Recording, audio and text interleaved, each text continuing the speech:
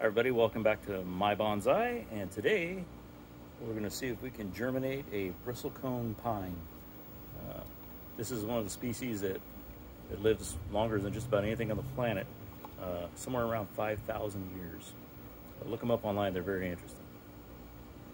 Alright, so for any of you that are interested in trying to grow one of these, this comes from the Johnson's company, and they're in McKinleyville, California, which can't be too far away. I'm going to guess down south. These trees come from the White Mountains down Southern California. Anyway, I will try to put a link in the description if you want to buy this kit. It's not bad. Maybe it's like 10, 11 bucks.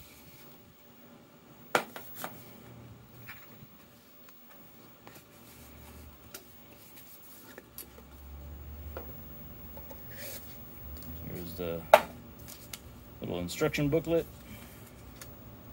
Just gives you step by step on how to grow the tree, or at least how to germinate it. We'll set that aside for right now. And here's our seeds. We got 5 of them. So I think probably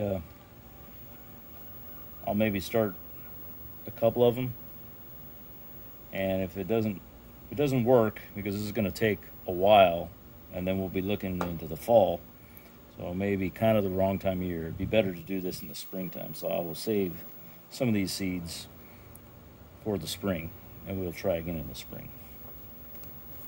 Okay, set them aside for right now.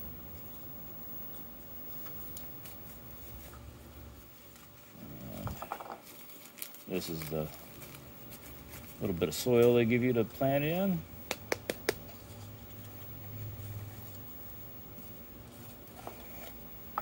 This seems like perlite to me, but I'll have a look at it. All right, I'm gonna go rinse this out, and let's get some water.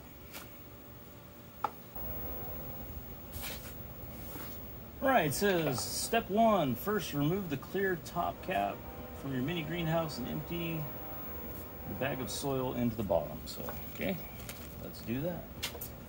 I've already removed the caps. We're ahead of the game on there.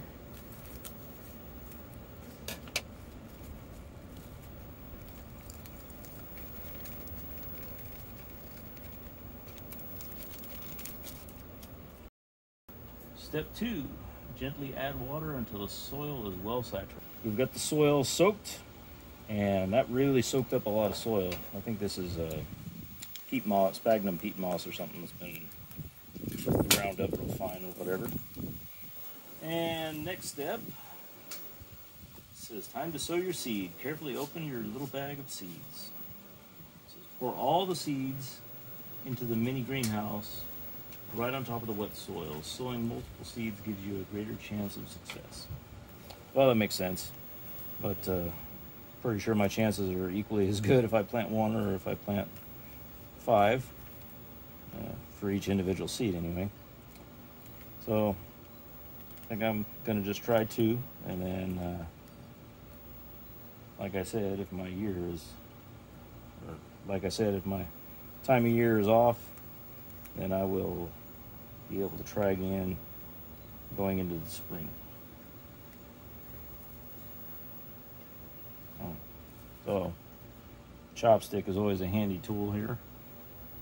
So I'm going to kind of spread them out just a little bit and sort of just lightly push it into the soil so it's in good contact with it. Not trying to poke it into the soil really, but just where it's flush. It says now open the pouch of white pebbles.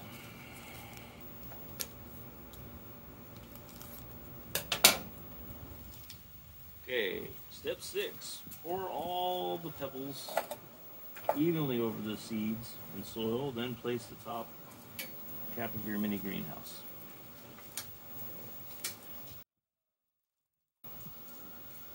And I mean, this makes good sense. A lot of times growing other stuff, I will use perlite and just poke a hole in the ground, put the seed in it, and then pour perlite on top of it, and then you can see where you planted the seed.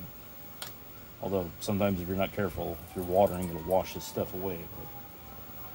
But, and if you see something sprout up where the perlite is, you know you're in the right spot. Okay, now step 7 says, now you're ready to play a little trick on your seeds, imitating nature in a process called cold stratification.